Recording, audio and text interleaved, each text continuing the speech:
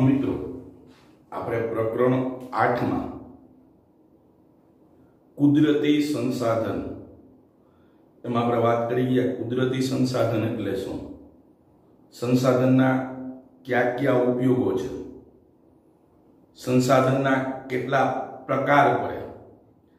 ત્રણ વસ્તુના આધારે આપણે પ્રકાર પાડ્યા હતા, માલિકીના આધારે, વિતરણ ક્ષેત્રના આધારે અને પુનઃ પ્રાપ્યતાના આધારે। એ અગાઉના લેક્ચરમાં આપણે વાત કરી ગયા હતા। હવેનો ટોપિક આવે છે સંસાધનોનું આયોજન અને સંરક્ષણ। સંસાધનોનું આયોજન અને સંરક્ષણ। તો મિત્રો તમને બધાને ખબર જ છે કે માનવીની જરૂરિયાતો અમર્યાદિત છે। આપણી જે જરૂરિયાતો છે એ અમર્યાદિત છે। એક જરૂરિયાત સંતોષીએ તો ફરીથી બીજી જરૂરિયાત સંતોષવાનું મન થાય, બીજી સંતોષીએ તો ત્રીજી જરૂરિયાત સંતોષવાનું મન થાય, પરંતુ એ જરૂરિયાત સંતોષવા માટેના કુદરતી સંસાધનો આપણી પાસે મર્યાદિત છે।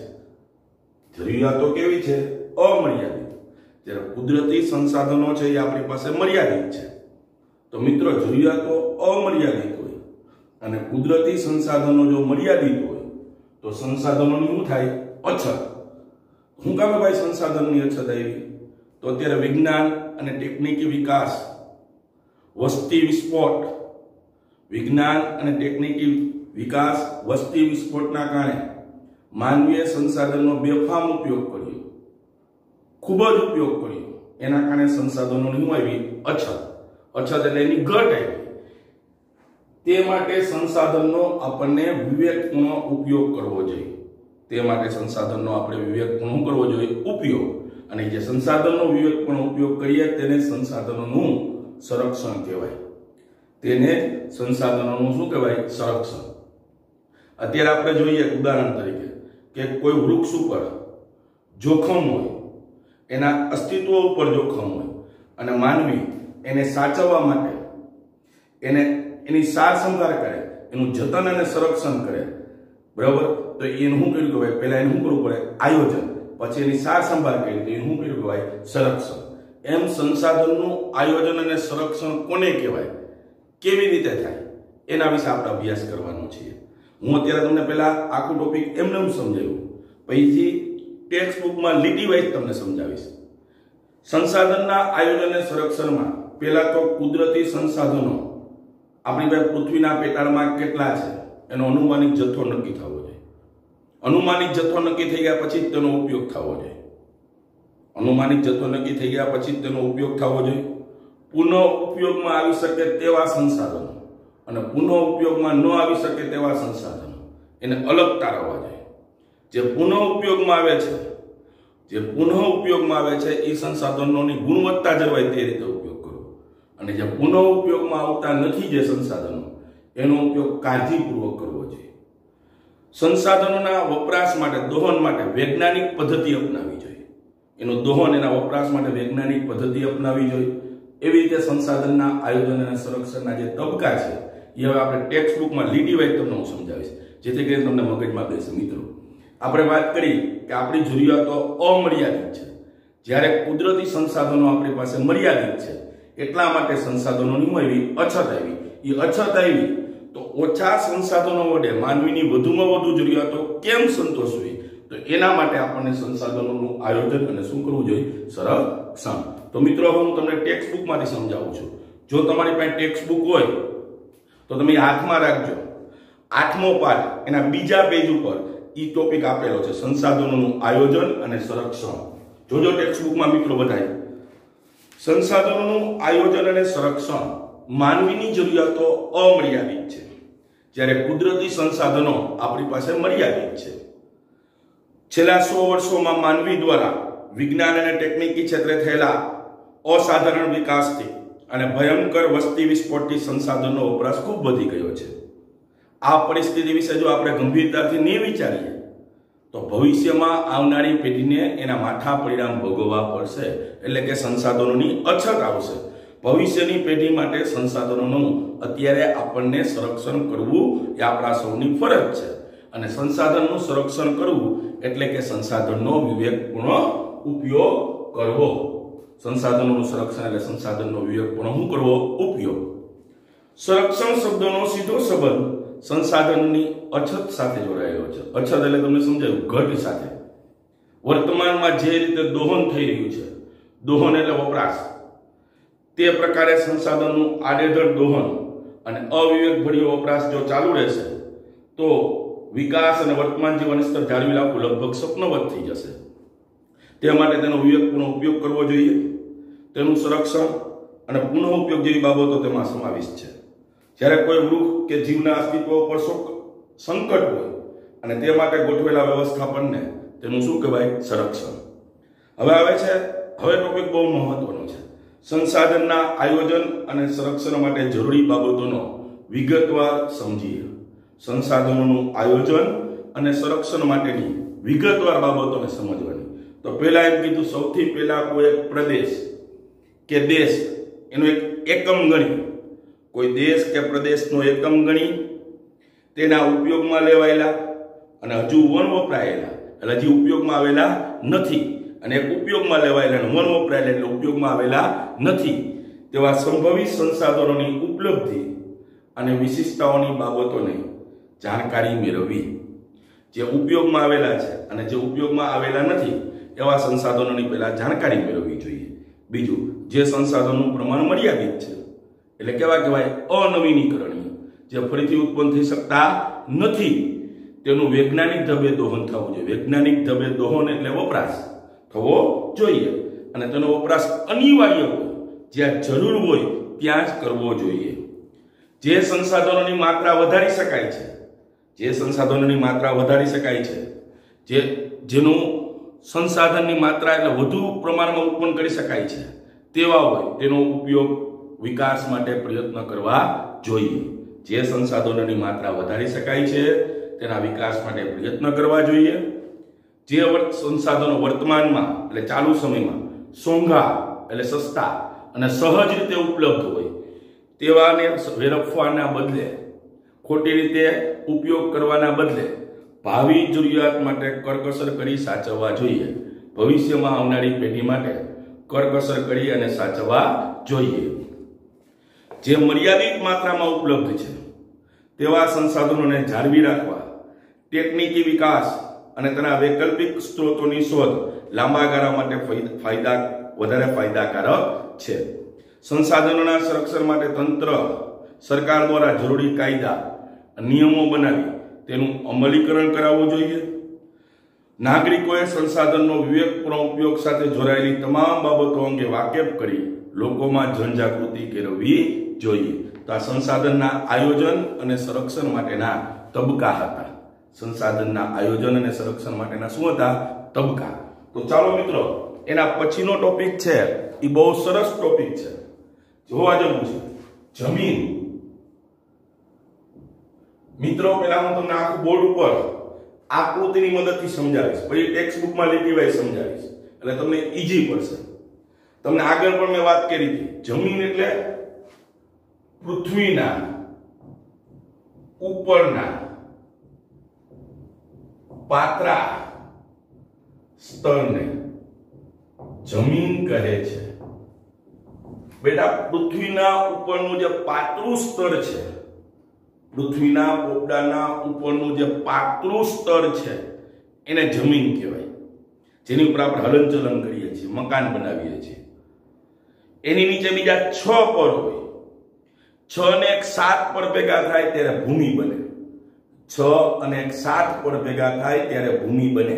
જ્યારે ઉપરના પાતળા પડને જમીન કહીએ છીએ. એ જમીનમાં અનેક સેન્દ્રિય તત્વો હોય જે વનસ્પતિના વિકાસ માટે મહત્વની ભૂમિકા ભજવતા હોય. એમાં અનેક પ્રકારના સેન્દ્રિય તત્વો હોય જે વનસ્પતિના વિકાસ માટેની મહત્વની ભૂમિકા ભજવતા હોય. જમીનનું નિર્માણ કેમ થયું? જમીન કેમ બની?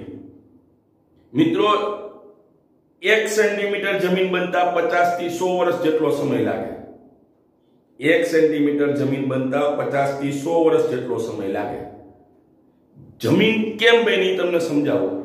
તો પેલા પૃથ્વી ઉપર આવા માત્ર ખડકો હતા.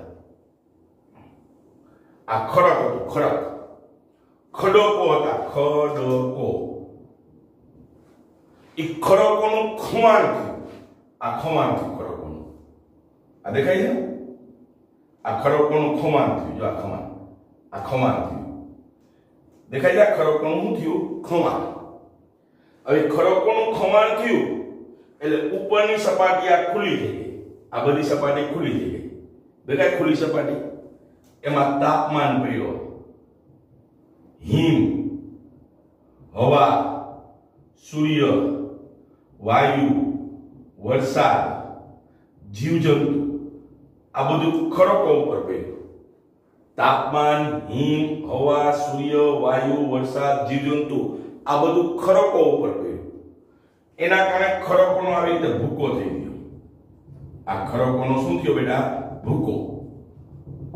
આ ખડકોનો ભૂકો થયો. આ બધાની સંયુક્ત અસરના કારણે ખડકોનો આવી રીતે ભૂકો થયો. એ ખડકોનો ભૂકો થયો એને કહેવાય ભૂમિ આવરણ. ભૂમિ આવરણ. ભૂમિ આવરણ.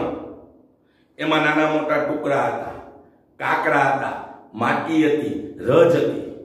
નાના મોટા ટુકડા, કાકડા, માટી અને રજ હતી. એને કહેવાય રેગોલિથ.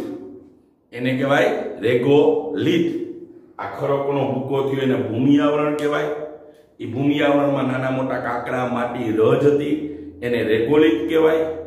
અને પછી એમાં હવા, પાણી અને ખનિજ દ્રવ્યો ઉમેરાણા. અને છેલ્લે કેનું નિર્માણ થયું? જમીનનું. કેનું નિર્માણ થયું? જમીનનું. એટલા માટે કહેવાય છે કે જમીન બનતા વર્ષોનો સમય લાગી જાય. 1 સેન્ટીમીટર જમીન બનતા 50 વર્ષ જેટલો સમય લાગે. અને જમીન નિર્માણમાં મહત્વની ભૂમિકા ભજવે આબોહવા. જમીનના નિર્માણમાં મહત્વની ભૂમિકા ભજવે આબોહવા. જ્યારે જમીનનું નિર્માણ થતું હોય ત્યારે આબોહવા કેવા પ્રકારની છે એ જમીનનો પ્રકાર નક્કી કરે. એમાં કયા પ્રકારની વનસ્પતિ ઉગશે એ પણ કોણ નક્કી કરે? આબોહવા. એટલે ઘણીવાર એક જ પ્રકારના માતૃખડક હોય, એક જ પ્રકારના માતૃખડક હોય, પણ જો આબોહવા અલગ અલગ હોય તો એ જમીન અલગ અલગ પ્રકારની બને. જમીન અલગ અલગ પ્રકારની બને. એટલે જમીન નિર્માણમાં મહત્વની ભાગ ભજવે છે કોણ? આબોહવા. જે જમીનનો પ્રકાર નક્કી કરે છે. એમાં કેવા પ્રકારની વનસ્પતિ ઉગશે એ નક્કી કોણ કરે છે? આબોહવા. અને જમીન એટલે પૃથ્વીના પોપડાના ઉપરનું પાતળું સ્તર. જમીનનું નિર્માણ કેમ થયું એ તમને એક પ્રેક્ટિકલ રીતે સમજાવ્યું મિત્રો. થોડીક વાર પછી હું તમને ફરીથી આખું ટેક્સ્ટ બુકમાંથી સમજાવીશ. જમીન એટલે પૃથ્વીના ઉપરના પાતળા સ્તરને જમીન કહે છે. પછી તમને સમજાવ્યું આ ખડક હતું, એનું ખવાણ થયું. એટલે આમ ખવાણ થયું, ઉપરની સપાટી આમ ખુલ્લી થઈ ગઈ, ખાચા પડી ગયા.